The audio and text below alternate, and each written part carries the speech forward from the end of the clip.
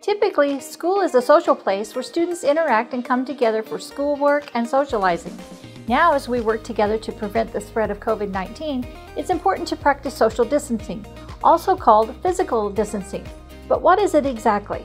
Social or physical distancing means keeping a safe space between you and people who do not live with you. That means keeping at least 6 feet of space between you and other people. That looks a lot like 2 arms lengths. Now you might ask yourself, why should I practice social distancing? It's simple. COVID-19 spreads mainly among people who are in close contact with each other for extended lengths of time, and people often spread the germs before they know they're sick.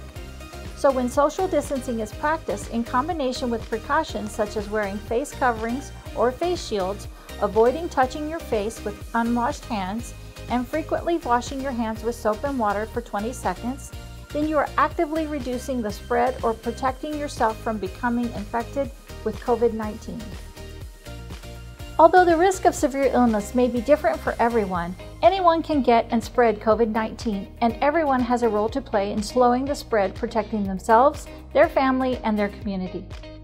For more information on how to protect yourself and others, visit cdc.gov/coronavirus.